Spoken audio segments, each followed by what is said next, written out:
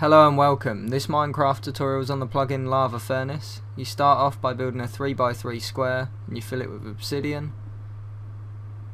As you can see, just quickly fill it up.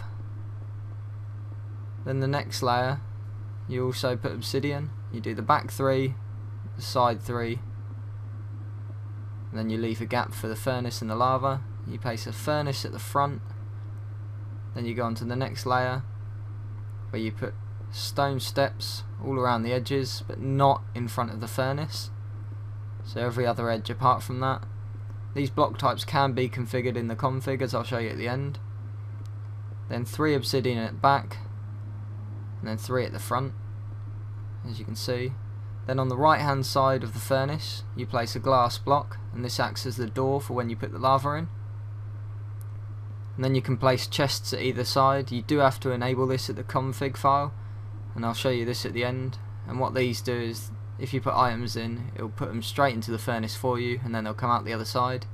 Then to activate it, you have to create a sign and put lava furnace, one word, close bracket, and then done. As you see, the lightning hits it and now it's active.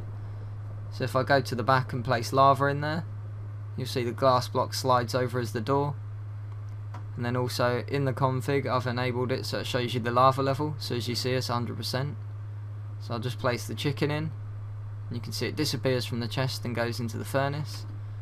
So if you have a quick look, you see there's 2 chickens cooking, and when it comes out you'll see it disappear again into the opposite chest. So there you go, you can see it's in there. And then if you just look at the lava level, it's gone down to 99%, where it's used some of the lava to cook things. So if I just wait for the chicken, there you see it's taken that and placed it in the furnace. As you can see, the 2 cooked chicken are there, and if I wait a second you'll see the diamond appear. So there you go, as you can see it's working properly.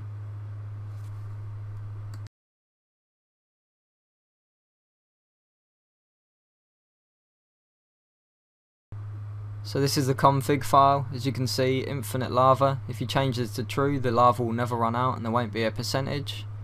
Allow production chests. These are the chests where you put the items and then it'll automatically put it into the furnace.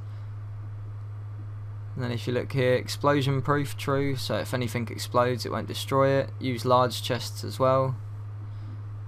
And then piston protect, I've got this off so people can actually break it with pistons. Endermen protect, this is true, so endermen can't take anything. The sign for the fuel level, this is actually off as default, so make sure you change this if you want to see the fuel level. I think that's quite a cool feature, and I think it'd be good on online servers. And then down here you can change what blocks the furnace is made out of. I think this would be a really good plugin to have on online servers. If this video has helped, please remember to rate, subscribe and comment. Cheers!